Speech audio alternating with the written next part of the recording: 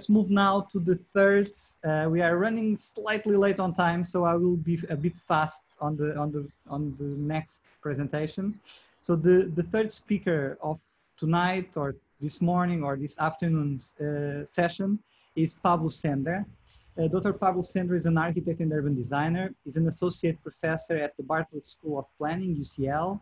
He combines his academic career with professional work through his own urban design practice, Lugadero, which focuses on facilitating co-design processes with communities.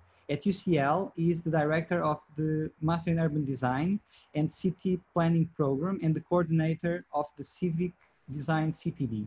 He has carried out action research projects in collaboration with activists and communities. His work with communities can be assessed in community-led regeneration platform. He is co-author of Designing Disorder with Richard Sennett, which has been translated into 7 languages, co-author of the Community-Led Regeneration with Daniel Fitzpatrick, and co-editor of Civic Practices with Maria João Pita and Civic Wise. He is part of the City Collective for this journal City. Pablo, the floor is yours. Thank you very much, Nuno, for introducing me, and also thank you to the organization of the Placemaking Greater Bay Area for inviting me to this event. Let me share my screen just a second, and also quit the email. Yeah. Okay. Slideshow. Play from the start. Can you see my screen? Yeah. And can you see the slides passing? Yeah? Yeah. Okay. So I'm going to speak mainly about my recent book, Designing Disorders, since I wanted to speak today about how to design for uncertainty. But I'm not going to speak just about the book, but also about some of the motivations that led me to write this book with Richard Sennett, and also what has come out after it, and the different works related that I've done to this book that I think that are relevant for this panel. So I first read the Uses of Disorder when I was 25, when I was 25, the same age as Richard when he wrote the book. I was an urban design master's student at the Bartlett in 2008, 2009. And this is how the Bartlett looked like by then. I don't know how many of you know the Bartlett, but now it's kind of like a more shiny building. Matthew was showing before, kind of like a little plaque on the facade.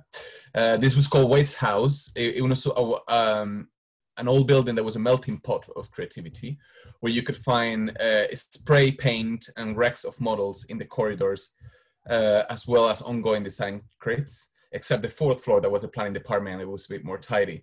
And this environment was very influential in developing some of the ideas of the book. It was 2009 when the crisis of capitalism and the economic recession were bringing a period of uncertainty and also an opportunity for social movements like the 15M in Spain or the Occupy movement in the US. I saw many connections between the situation Richard described in his book, which was written in 1970 in the context of the New Left and the 1968 movement and so on, and the present, both in the sociopolitical situation and in urban planning. 50 years after the book was published, regeneration schemes still seek to remove unwanted behavior and tend to domesticate informality. In the 1960s, it was flyover highways and other single function modernist developments like big housing schemes and so on, the ones that imposed order. But currently there are global, the orders are imposed by more like a global financial market, by a real estate-led development such as Hudson Yards in New York, which you can see there in the picture, which is one of these kind of like privately owned public spaces, or the demolition and redevelopment of council estates in London, replacing them with higher income homes and causing the displacement of many of these residents. So there are orders imposed by urban planning, but in the 60s it was more the estate and now it's more kind of like global financial market, the one that impose orders. So the validity of the book's arguments 50 years later made me question, can architects and planners design disorder? But what do we mean by disorder? And this is something important to understand, because Richard and I, we don't mean disorder forms like in postmodernism, which in a way just what did is was replacing more ordered forms by more funky shapes. This is not what we mean. What we mean is the contestation of imposed orders and also creating conditions for the unplanned. This is an example of this, also the comparison between the orders imposed in 1960s and today. In the book, I explore this through the case of the Westway, of activism along the Westway, which is a motorway along North Kensington in London. In the 1960s, the imposed orders was the construction of the highway that would cut the neighborhood in two and destroy many houses. But currently, the imposed order are the gentrification and the disposal of the community assets that the community is resisting. And this is two situations, the construction of urban motorways in the 60s and the gentrification processes and real urbanism today, illustrate the kinds of order that the proposals in this book aim to contest. And in both periods, activism contested creatively to the imposed orders through community-led actions, such as self-built adventure playgrounds that they built under the flyover, or through the occupation of spaces as a social infrastructure, also under the highway now, 50 years later, creating deregulated spaces like the one Richard speaks in his 1970 book. So how do we take these local actions, these more activist dimension proposals, from the local actions to the citywide scale? Because sometimes when Richard and I have even talked together, people ask us if we can scale up, if we can scale this up. And what we say is that rather than scaling up, we have to do proposals that work together as networks. So we propose networks and municipalism. And what we propose in the books is how the anarchic city could work through networks and municipalism.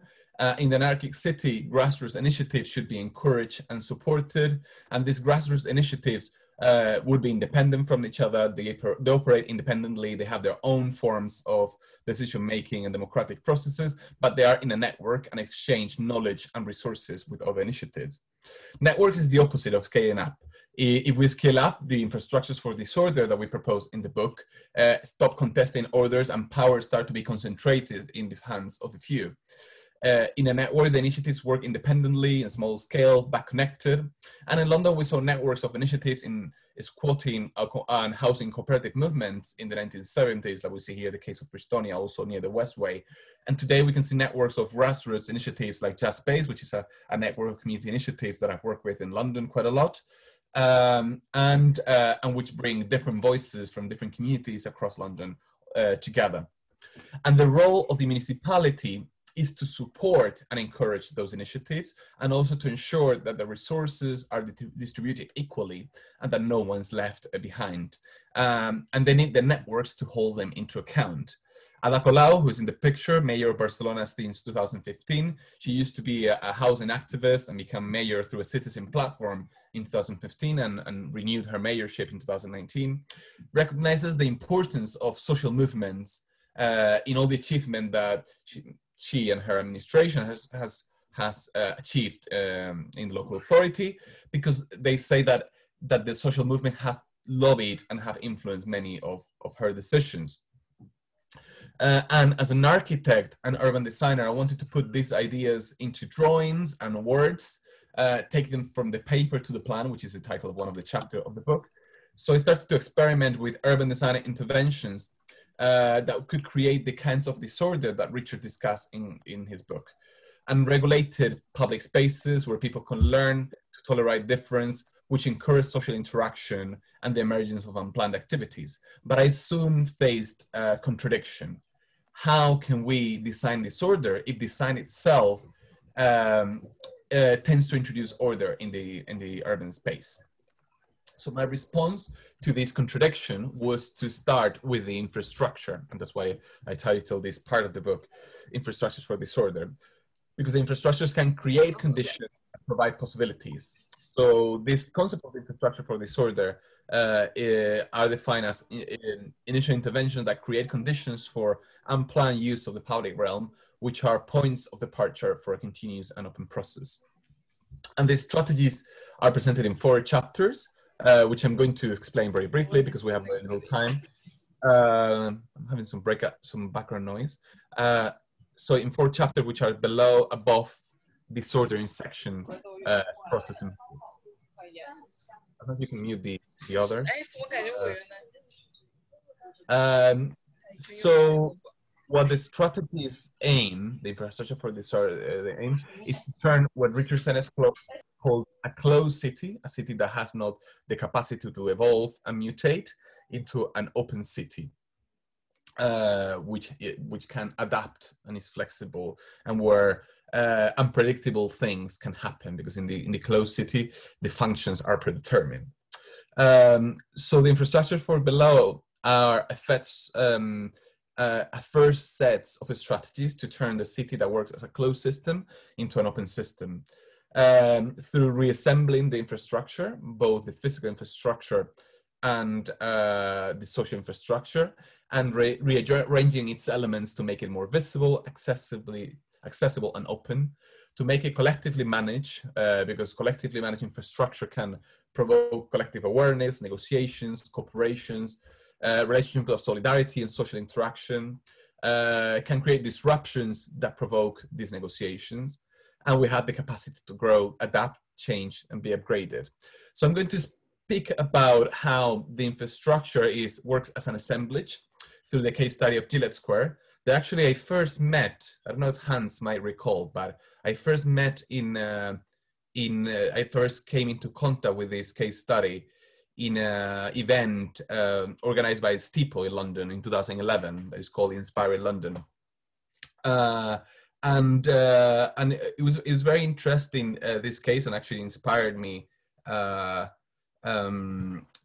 write a long part of the thesis and also of this book, because Gillette Square today is kind of like a very vibrant square with people from a lot of different cultures come together, and that welcomes everyone. But it wasn't always like that. It used to be a car park, as you can see in this following picture. And it was a first action of rearranging the elements in the car park by placing this kiosk, designed by Hawkins Brown, some architects here in London. They designed this, they put this kiosk along the car park, and this very action of putting this kiosk and having them with rents, very, very low rents, triggered that the Afro-Caribbean community started taking their businesses in these kiosk, very varied businesses that went from an independent radio station, a little cafe, and other businesses. So the Afro-Caribbean community started to congregate around this kiosk. Before it was a square, now it was being built in the early 2000s, but it was, they started congregating, and they created the necessity of it becoming a square. So this rearrangement of the public space provokes a public space that is very inclusive. There's kind of like people that are around drinking and playing reggae music, a jazz club below that have kind of like free jam sessions that anyone can turn and play in the ground floor, or more ticketed sessions in the upper floor, other restaurant, bar with jazz as well, where you go and you can have whatever you want of meal and you pay what you want. There are no fixed prices, but you pay what you want. All these kiosks around here, which are mainly by Afro-Caribbean businesses, I don't know, youth facilities, and most importantly, it works as an open system.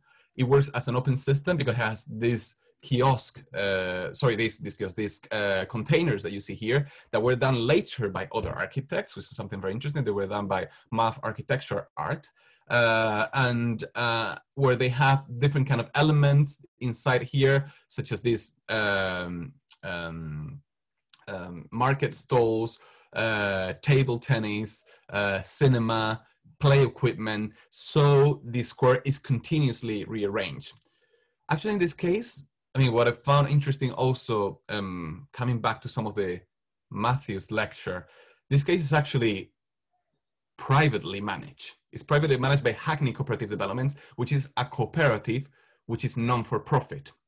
But I think that makes a huge difference, because it's not that, because since it's a cooperative, community run, that is non-for-profit, they've included kind of like the Afro-Caribbean community, the different minorities that are in the area, and everyone has a place in it.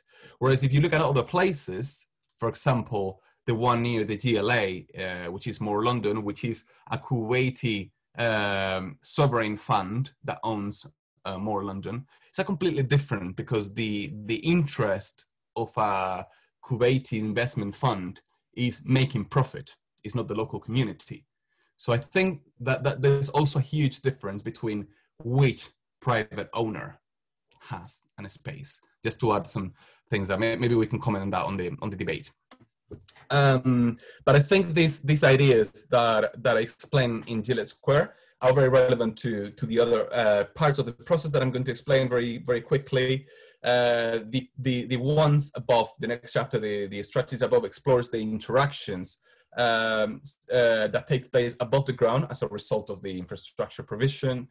Explore how to turn the public space into a flexible space, like in Gillette Square, that can be modified, where different elements can be added, and where different areas of the surface have diverse type of infrastructure and foundations to plug in structural elements. So each part of the public space have different qualities, capacities, and provides different possibilities.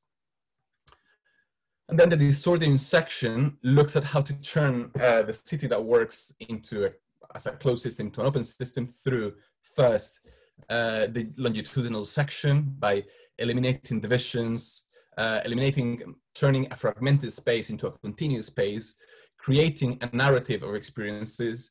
And these experiences can be created through generating different kind of situations, provoking small disruptions, and disruptions that can be looked in more detail in the cross section, which consists of introducing different elements that disrupt the current segregated spaces, and building light structures and construction that have the capacity to grow. And I've been actually working recently with some communities in London in a housing estate, where we're trying some of these ideas on how to add lighter structures to the state, to add new uses and new activities. Finally, just kind of like reaching the end of the presentation, there's the chapter Process and Flux, and this chapter explains the process to build infrastructures for disorder, and through various steps. First is looking at the existing social infrastructure, because if we try to introduce the infrastructure for disorder without looking at what is there, we might be again imposing order.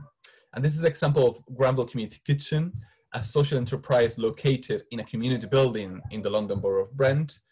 Before the pandemic, they provided free dinners every Friday to residents and whoever would turn up. The atmosphere in this dinner was not of food aid. It was a weekly social gathering for the state residents, for anyone who show up. And at the same time, the organization has been resisting the redevelopment of the building for years, which would increase the amount, which would decrease the, basically they were kind of like demolishing half of the community building and building housing blocks on top. And this would kind of like could jeopardize this kind of social infrastructure, which during the pandemic has been providing food for more than 1,000 households a week.